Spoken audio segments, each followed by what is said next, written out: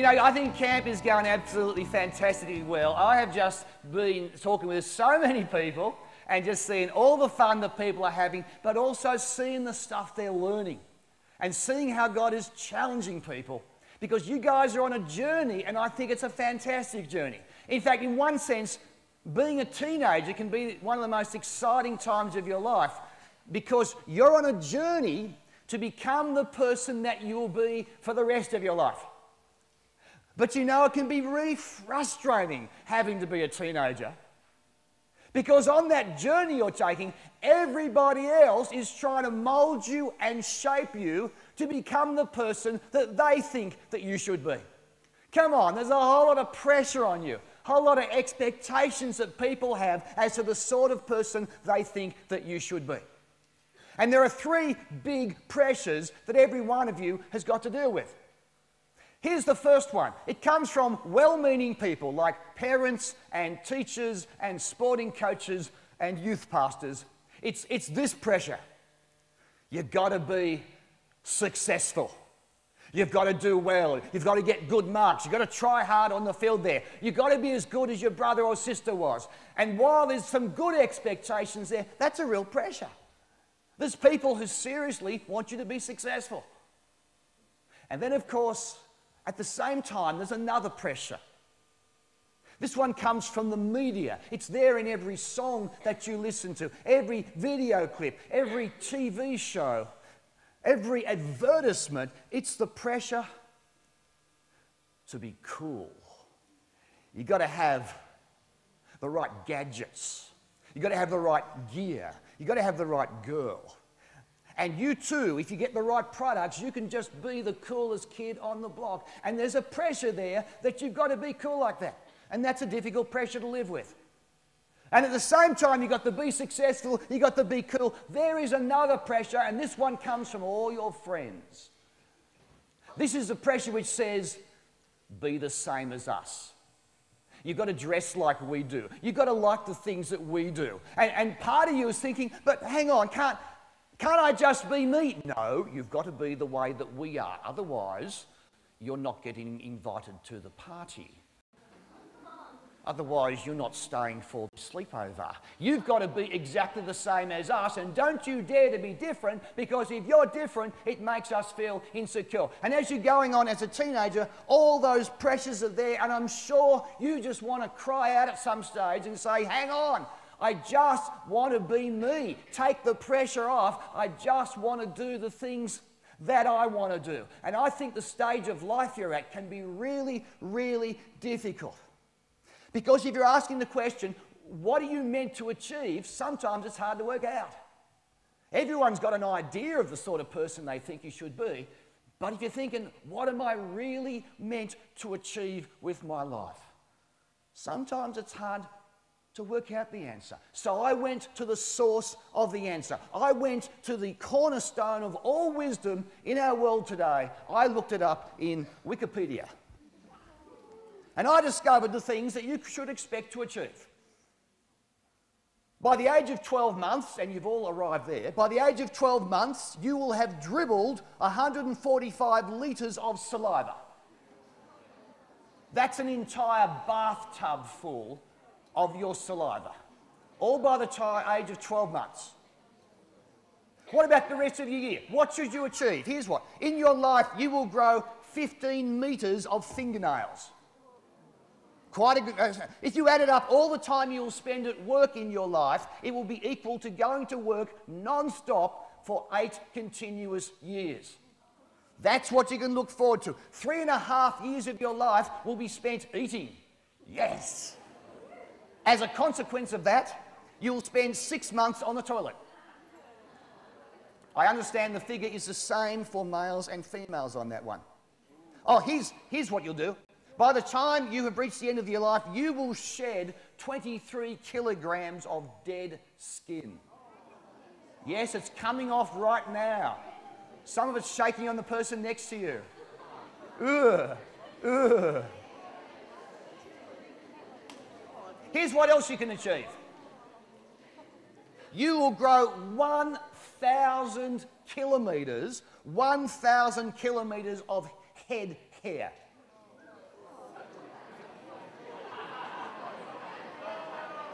Some of us are dragging the average down a little bit, but you get the idea.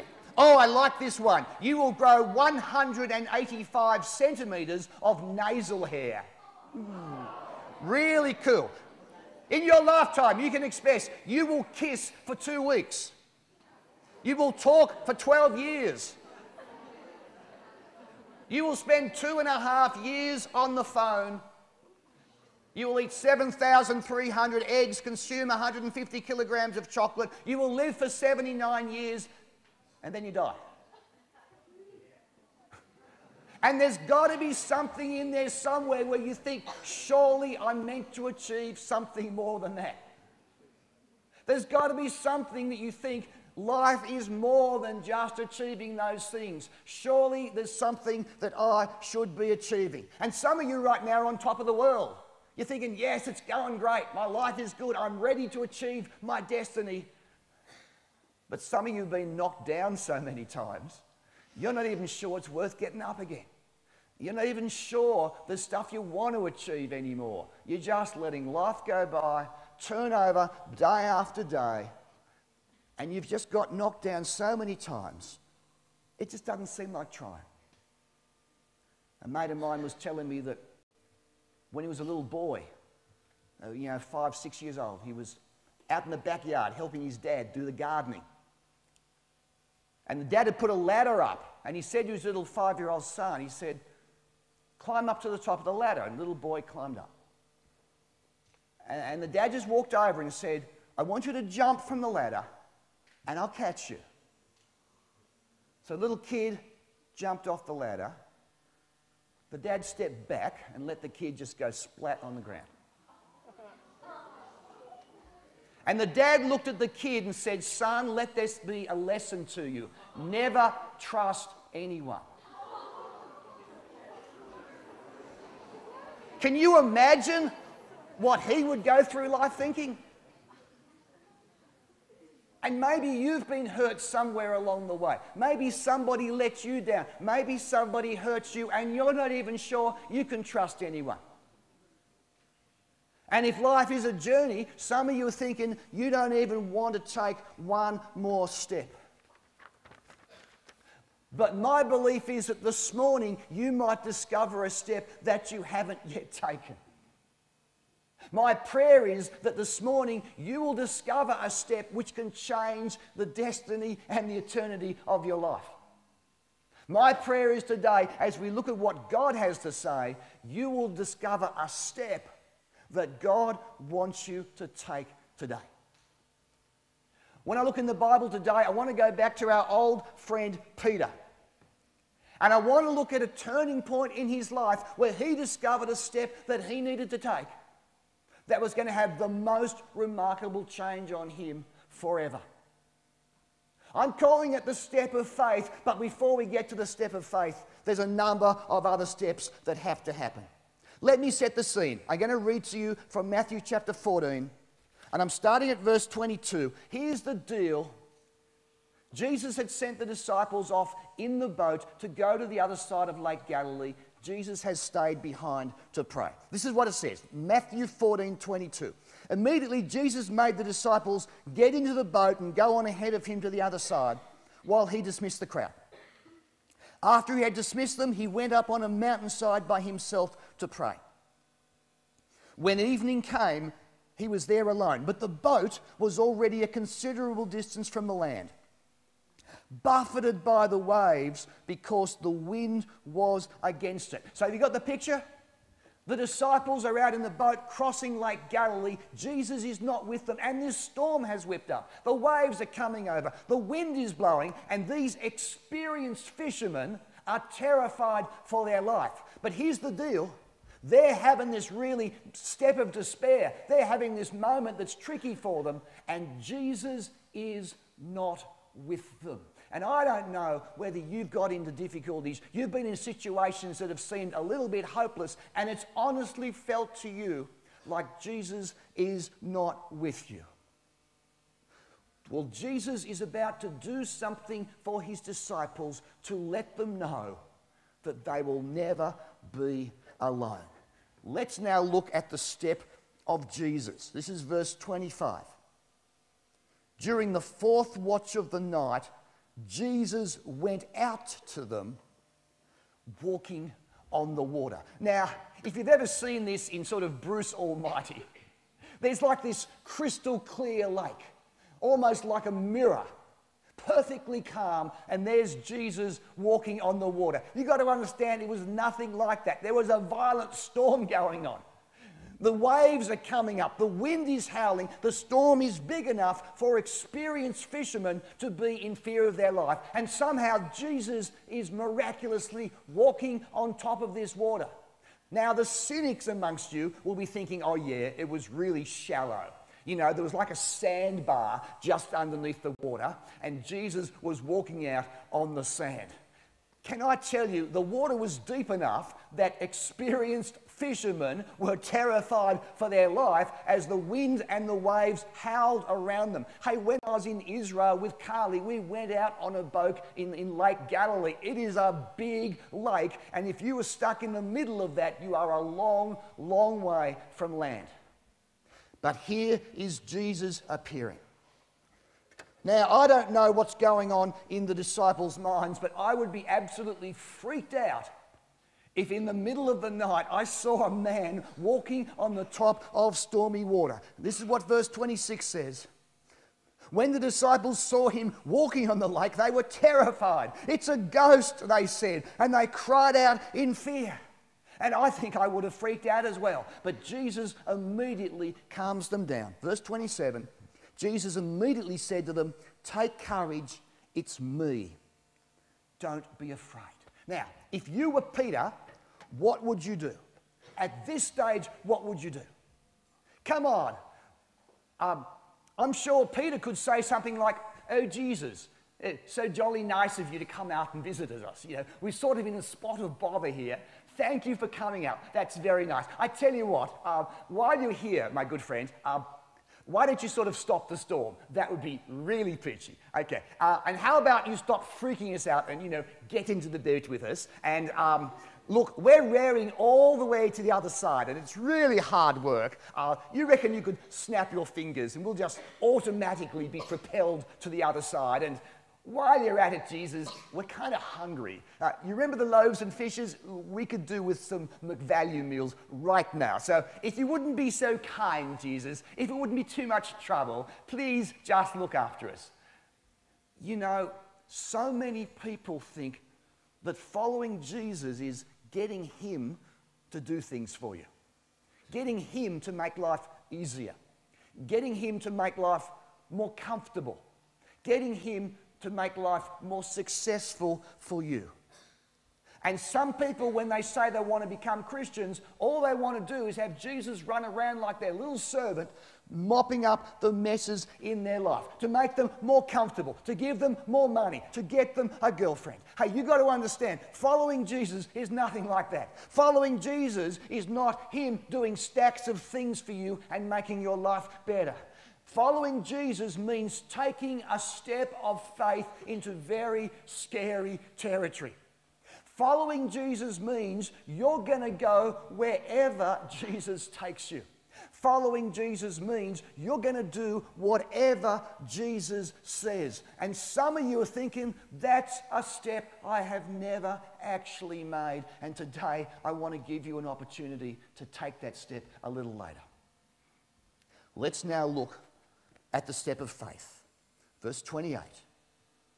"Lord, if it's you," Peter replied, "tell me to come to you on the water." Peter is saying, Lord, if you're out there in scary territory, I want to be with you. Peter is saying, Lord, if you're out there in the storms of life, I want to be with you.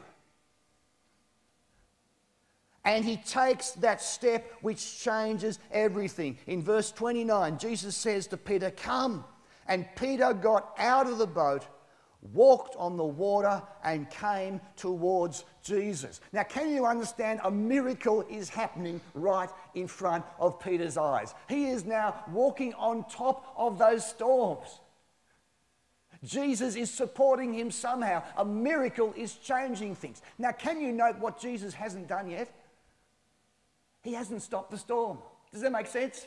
The storm is still raging. And sometimes when things are going wrong, you just say, Jesus, stop the storm in my life. And sometimes Jesus says, the storm is going to rage a little while longer, but I'm going to guarantee to support you, and I'm guaranteeing to hold your hand and to take you everywhere you want to go. And because Peter took this step of faith to trust Jesus, a miracle happened in his life. He is now rising above his storms. He is walking on the water. Now let's just freeze frame that for a moment. All Peter's got to do is finish the story there. He's taken the step of faith. The miracle has happened. He's walking on the water. He is the hero of the moment. Come on, all he's got to do is keep his eyes on Jesus, get Jesus back in the boat, go back to land. He can start the first church of the holy water walkers. He can be the pin-up boy. Here is the guy who trusted Jesus. Everything is going brilliantly well for him.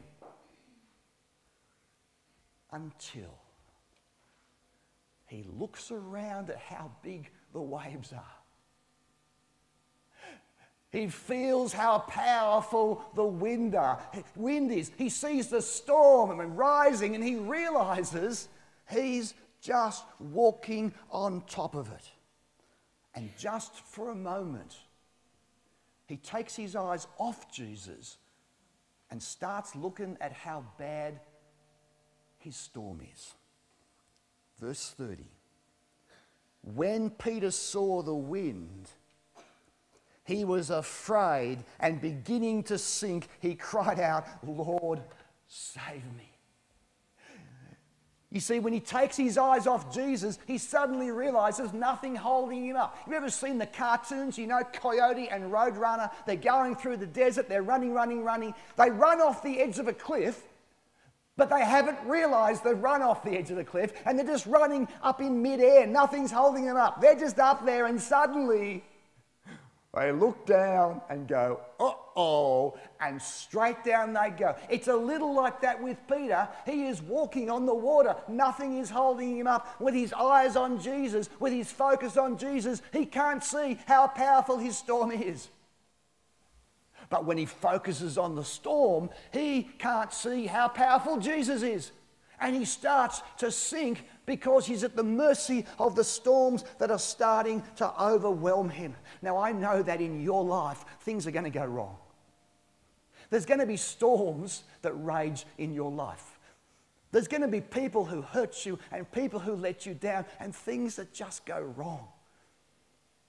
There's going to be pressure on you and expectations, and you're going to feel like you've failed. And I want to tell you, when you keep your focus on Jesus, you won't be able to see how powerful your storms are.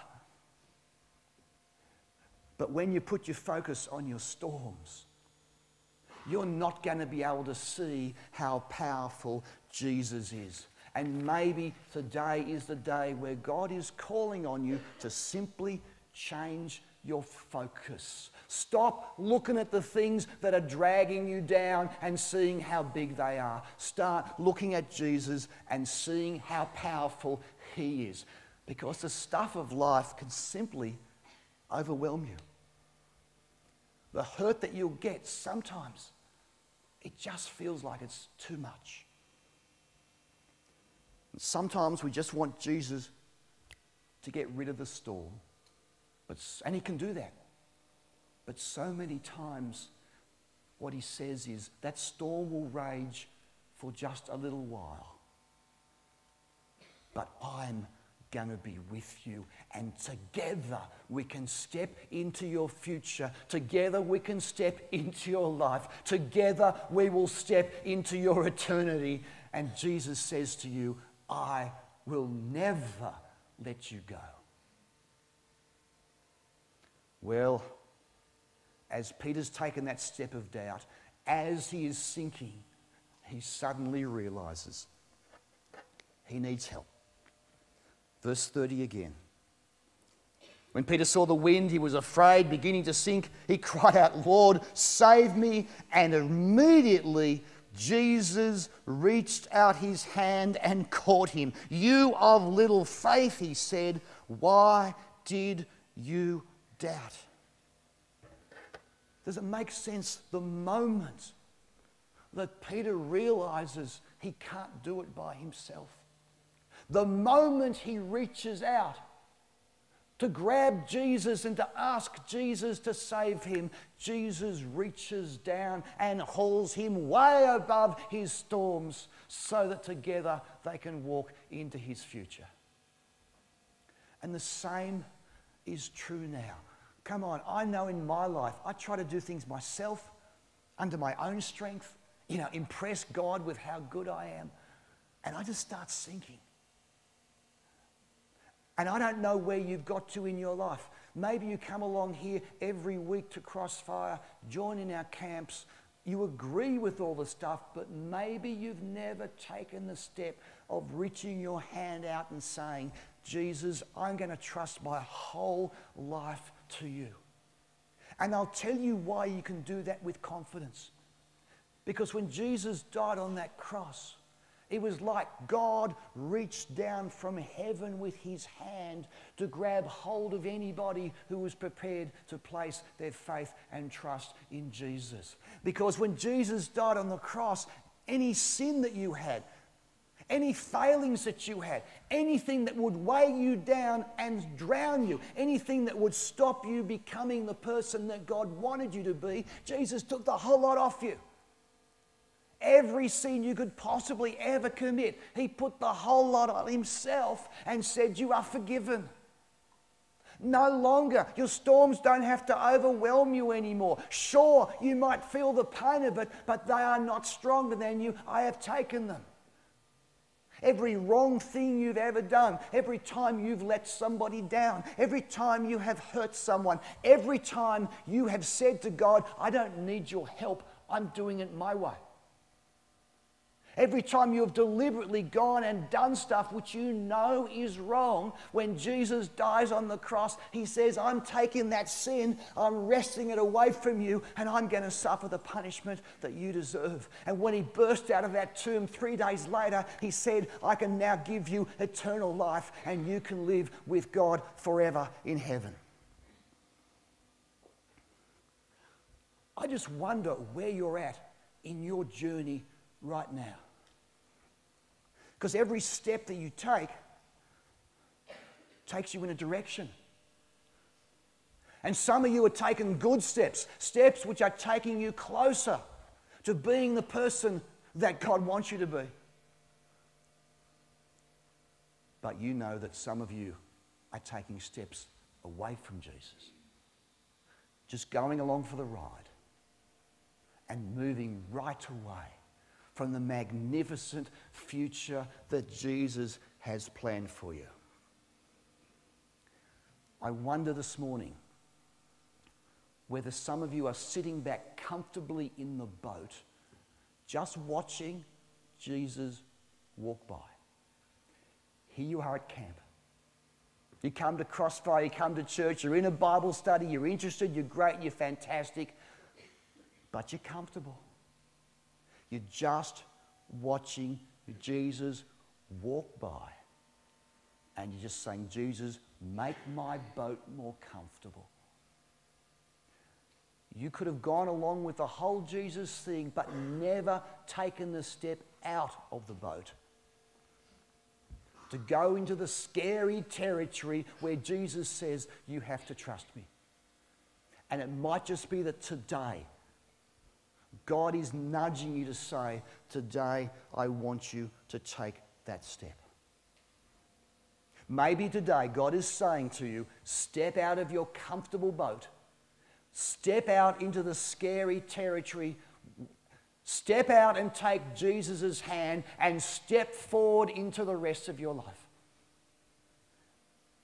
And the Bible promises that when you give your life to Jesus, he takes you by the hand, he forgives you of every sin, he wipes away anything that could stop you achieving what he wants you to achieve, and he takes you all the way to heaven.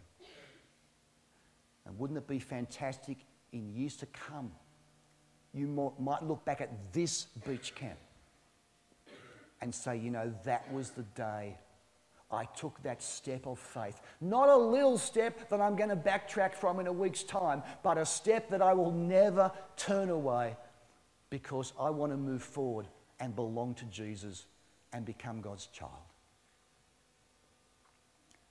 How do you take that step? It's exactly the same as Peter. You reach out to Jesus and you say, Lord, save me. You simply talk to him. You let him know that by yourself you're drowning. You let him know that you don't want to live life without him. You let him know that you've let him down, that you have sinned and you need his help. Then you ask him to forgive you for everything by his death on the cross. Then you ask him to give you the gift of eternal life because he rose from the dead. And then you take the step. You take the step which says, Lord, I'm going to commit my life to following you. I'm going to go wherever you take me, and for the rest of my days, I'm going to live it with you in charge. And maybe today is the day that you take that step. I'm going to pray the sort of prayer that a person would pray if they wanted to become a Christian. If you wanted to say to Jesus, Lord, I've listened to you, I've heard about you, but I've never taken the step of following you. I'm going to pray the sort of prayer that a person would pray. And I'm going to invite you that if you want to take that step, take my words of my prayer and you make them your words. You don't have to say them out loud. You say them from your heart right to the Spirit of God, and he will hear you. I'm going to pray it in sort of short half sentences and have a small pause so that you have the time to then echo those words and make it your prayer. And if you really mean what you're about to pray on the basis of what God says in the Bible, I guarantee you that he will hear your prayer and that he will answer it. Can we now pray together? And I'm going to lead us in the prayer of a person who wants to take the step of faith. And if you know that God is nudging you to take that step, take my words, make them yours, and talk directly to God. Let's pray. Dear God, I know I try and live without you. I know I do the wrong thing. I need your help. Lord Jesus, thank you for dying for me. Please wipe away every one of my sins. Thank you for rising from the dead. Please give me the gift of eternal life. Lord, today I want to take that step of faith. I want to give my whole life into your hands.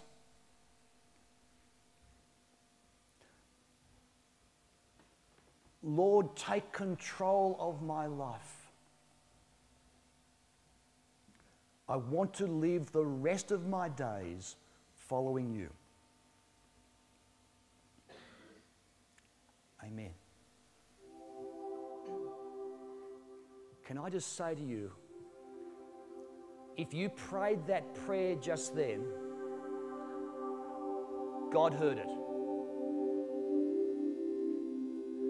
And if you have actually asked God to give you that eternal life, he has already answered it. If you were genuine just then, he has already taken you from being his enemy and made you into his friend.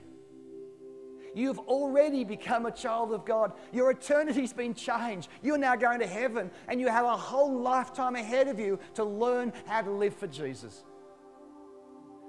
And you've taken that first step, the vital step, but that's the first step of a lifelong journey, and we are your community. We want to help you take every step so you don't fall away, so that you don't give up, so you become a stronger Christian and you learn how to help other people take that step. So in a moment, as we sing a final cry to God in song, if you've prayed that prayer, I want you to take a very bold step, a very brave step, that while we're singing, I want you to leave your seats and come out the front and praise God from out here as a public way of saying, from today, my life is going to be different. And then we can know who you are, we can help you, and we can enfold you into the forever community of God's children. So in a moment when we sing our last song, if you want to say yes to Jesus for the very first time and to publicly show that you're going to follow him from this day, then get out of your seat and come and stand at the front. If you sort of made a commitment way back, but you know you haven't stuck to it, and today you want to come back, then you come and join us as well. Not to come back and then give up again, but to come back and say, I am sticking with it this time and nothing will shake me. Or maybe you're not sure. You sort of think you're a Christian, but you're really not sure you've ever taken the step. I want to say, come and make sure. Come and find out. Today, God is calling you to make a step of faith, which can change everything. Please stand to your feet. Let's join in as we sing out to God. And as we're singing, you come out and make a stand for Jesus.